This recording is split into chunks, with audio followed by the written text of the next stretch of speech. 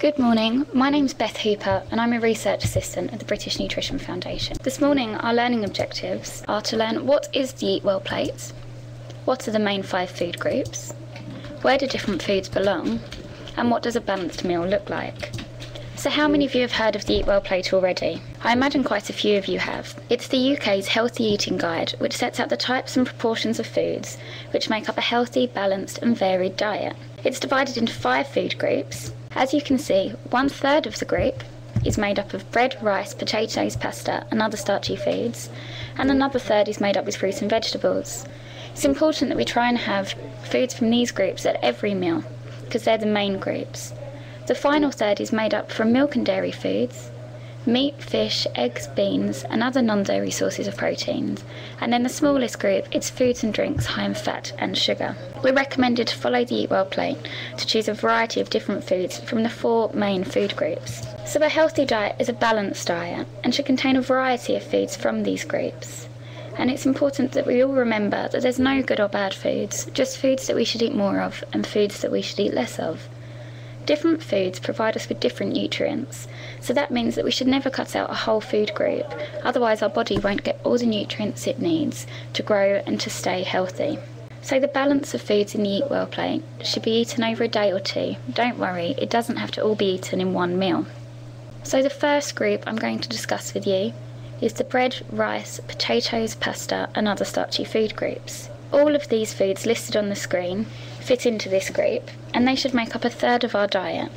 They're very important as they provide us with energy so that we can be active and stay healthy. Hopefully some of you had these foods for breakfast today. So we should choose a variety of foods from this group and make sure that we have one with each meal. For example, for breakfast we could have wholemeal cereal, toast. For lunch we could have pita breads or rolls or a pasta salad. And for dinner we can have rice or potatoes or pasta, and that will make sure we're really full up after a long day at school or work. Where possible we should try and choose whole grain foods. So this is brown pasta and rice, and brown bread and wholemeal cereals. And these foods contain extra fibre, which is really important to keep a healthy gut. The next group I'm going to discuss should also make up 1/3 of our plate, and this group is fruit and vegetables. So all frozen, fresh, dried and canned fruit and vegetables count, apart from potatoes, because they're in the starchy food category I just discussed. Some examples are on the screen, but there are many more, and even vegetables in sauces, soups and stews count, for example tomatoes in a pasta-based sauce. So the government recommend that we should all try and eat 5 portions of fruit and vegetables a day in order to maintain good health. To make sure we get our 5 a day, we could have fruit with our breakfast cereal, or salad with our lunch, and vegetables with our dinner. Chopped up vegetables make a great snack too. And did you know that one of your 5 a day can even come from a glass of orange juice? So that's a really great start to the day. So fruit and vegetables provide us with lots of different vitamins and minerals, but different fruits contain different nutrients. For example, oranges contain vitamin C, and bananas contain lots of potassium.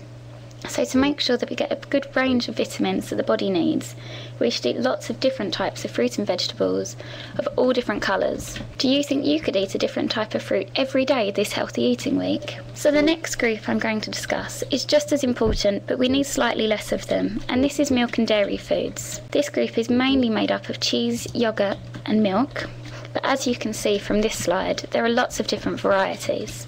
So foods from this group provide us with calcium, which is really important to help us grow healthy bones and to look after our teeth. That's especially important when we're young because it helps us to grow a really strong skeleton and to look after us when we're adults. We should try to have some foods from this group each day and could achieve this by having a yoghurt or cheese for lunch, or milk with our breakfast cereal, or a glass of milk before we go to bed. These foods can be high in fat though, so where possible we should choose semi-skimmed milk, low-fat yogurts and softer cheeses. Now that I've discussed the milk and dairy food category with you, which of the foods below do you think you will find in this group? Eggs, cream cheese or cream? The answer was actually cream cheese, so well done to those of you that got it right, and for those of you that didn't, eggs belong in the meat, fish, eggs, bean and other non-dairy sources of protein, and cream belongs in the category of foods high in fat and or sugar, and we'll discuss that with you later in this eSeminar. So the meat, fish, eggs, bean and other non-dairy sources of protein is a really important category, And as you can see, there are lots of different types coming from plant sources such as nuts and beans, meats, fish and eggs. Protein is really important for growth as it helps us grow more cells and helps them repair. So that's especially useful when you're young because it helps you to grow. First of all, I'm going to discuss meat. Meat not only provides protein, but also with iron, which helps oxygen to travel around the body, and also with zinc, magnesium and B vitamins. Some meat can be high in saturated fat though, so it's important that we cut off the visible fat and skin and try to limit the amount of fried meat that we eat. It can be just as tasty baked, grilled, poached or steamed. We should also remember that some meat, such as bacon, ham and sausages, can be high in salt, so we shouldn't eat these meats too often. Fish is also a great source of protein, and it contains lots of micronutrients less common in meat, so it's important that we try to have a variety of protein-rich foods in our diet. The government recommends that we should try to have 2 portions of fish a week, one of which should be oily. And oily fish includes salmon, mackerel, tuna, sardines and kippers. And the oils in these fish help to keep our hearts healthy. We can include fish in our diet by having a tuna sandwich for lunch or salmon fish cakes for dinner, or even fish and chips as a treat on a Friday night. Other sources of protein are beans, eggs, lentils, tofu and nuts. The final category that I'm going to discuss with you is foods high in fat and or sugar. This is the smallest group, but as you can see, these are often people's favourite foods. Some of these foods, such as oil and butter, you may eat every day in small amounts, but other foods such as cream and biscuits and cakes should be eaten in moderation, less frequently. As I mentioned at the beginning of the eSeminar, all foods can be eaten as part of a healthy balanced diet, and there aren't bad foods, just foods that we should eat less often. And these foods in this category should be eaten in moderation. We all probably eat some of these foods as I discussed, but foods high in fat are high in energy, and eating too many foods high in fat may increase our energy intake and lead to weight gain if we don't burn off that extra energy through activity. Having foods high in saturated fat can increase blood cholesterol levels and be bad for our hearts, so it's important that we don't add too much oil, fat or sugar when cooking, and that we choose healthy options where possible, such as reduced fat spreads, vegetable oils, rather than cooking in animal fats. Too much sugar will also increase our energy intake and may be bad for our teeth, so it's a good idea to choose sugar-free drinks where possible and to only eat sugary foods in moderation.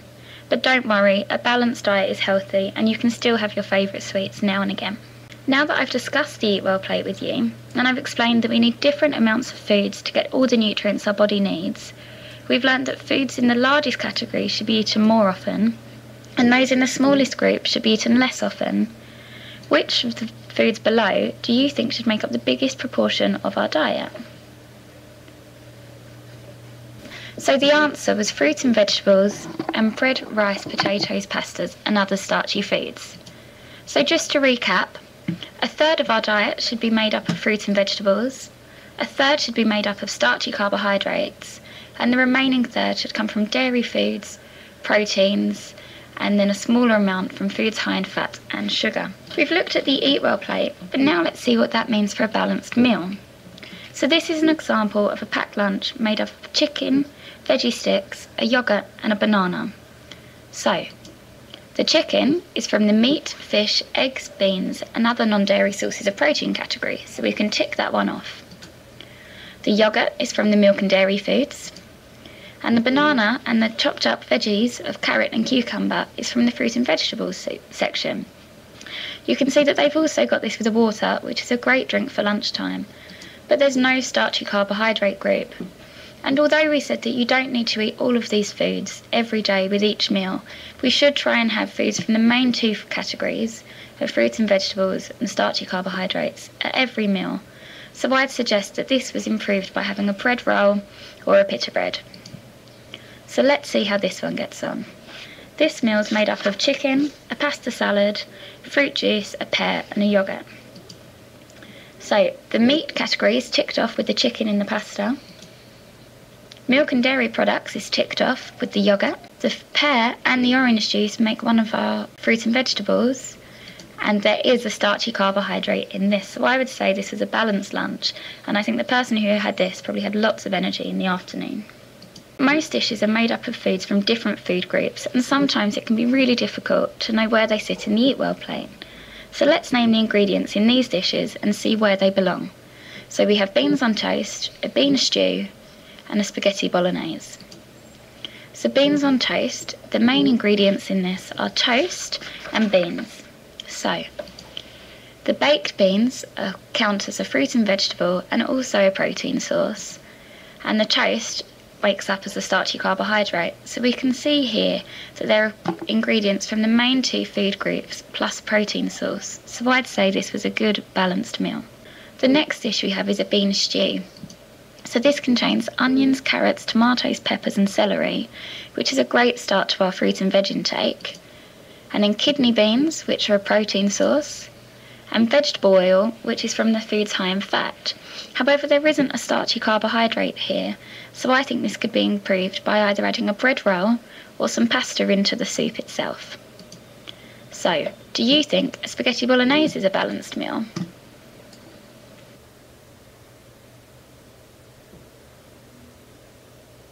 And correct, it is. So, a spaghetti bolognese contains tomatoes and onions, so as I mentioned earlier, even vegetables in sauces can count as our vegetable intake. It contains spaghetti, which is a starchy carbohydrate, cheese, which I don't think there is on this picture, but I'd always add grated cheese to my spaghetti bolognese, minced beef from the meat category, and vegetable oil from the foods high in fat and or sugar. So there you go, a spaghetti bolognese, a very balanced dinner. Thank you very much for listening to my eSeminar today. There's an Eat Well worksheet available on the website for you to download, and if you have any questions, I'd be pleased to answer them. Thanks very much. If you do have any questions for Beth, she's going to be around for a few minutes to answer those. I've got a few questions for you, Beth. So while you're thinking about your questions, Jackie in Blakeney School, Beth, perhaps you could answer some of my questions. I was wondering, where do our sweet potatoes fit on the Eat Well plates? So although normal potatoes fit into the starchy category, sweet potatoes do actually fit into the fruit and vegetable category because they don't contain quite as much carbohydrate. I see that Blakeney School's got a question for you. They'd like to know where seeds fit on the Eat Well plates. Seeds fit into the protein category, so if you'd like more information on that, I can get in touch later, but that will also be discussed on Friday morning's eSeminar, so you can get more information there. And Blakeney School has another question asking, how much sugar should we eat? We should eat sugar in moderation, and we should try not to add it to too many foods. But there are natural sugars in lots of fruits and vegetables, so we shouldn't cut these out. Thanks, Beth. And thanks everyone for joining in today.